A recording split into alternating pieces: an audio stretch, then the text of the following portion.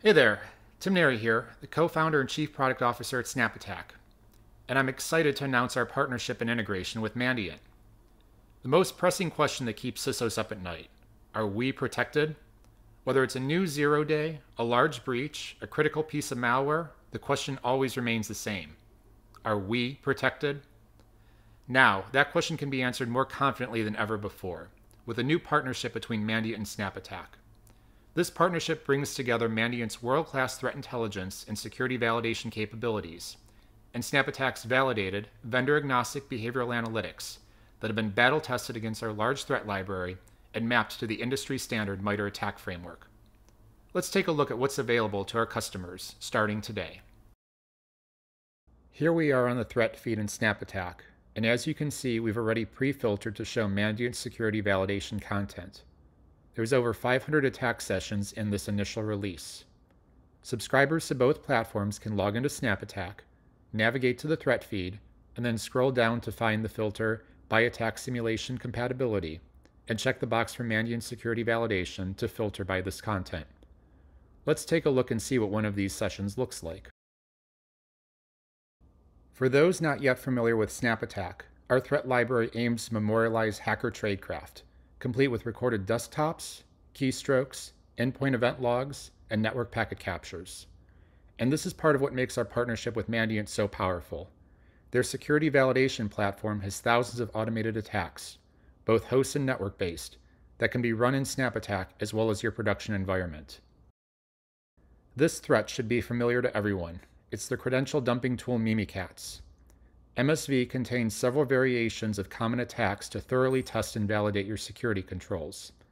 This one in particular is employing a defense evasion technique by padding the binary, since some antivirus vendors don't scan the entire file.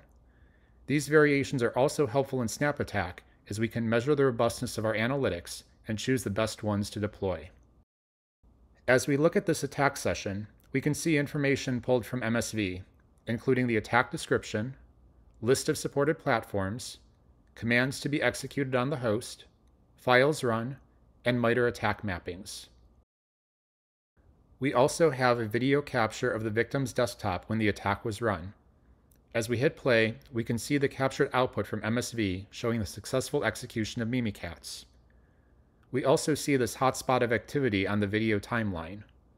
Scrolling down, we can see the red star denoting the attack that was executed, as well as blue markers for all of the analytics that can detect this attack. A defender can analyze these and determine which ones to deploy. Scrolling back up to the top, we have this button to launch an attack simulation. Clicking this will take us over to Mandiant Security Validation, where we can review, configure, and execute the attack. Another way to use MSV is to validate deployed analytics in your production environment. To do this, we're going to browse through the SnapAttack Analytic Library. We've filtered our analytics to show the ones that are compatible with Mandiant Security Validation. That is, we have confirmed that one or more MSV actions will trigger the analytic. Looking at one of these analytics, we can see that it's detecting stored credentials being dumped from LSAS. We can see how this analytic has performed in SnapAttack, a description of what it does, references, and related attack sessions. We can also see the analytic logic. The majority of analytics in SnapAttack are written in a vendor-agnostic manner, such that they can be translated on demand to many of the leading security tools, such as Splunk, Microsoft Sentinel, CrowdStrike, and SentinelOne. Scrolling down, we can see all of the analytic hits against sessions in SnapAttack, including one on the MSV session we just looked at. If an analyst feels comfortable with this analytic, they can deploy it with a single click to their SIEM, EDR, or one of the other configured integrations. They can then use MSV to test and validate the analytic in their production environment, simply by clicking the Launch Attack Simulation button and choosing an attack simulation to run. So if you want to answer that question, are we protected? Reach out today to schedule a demonstration or set up an evaluation.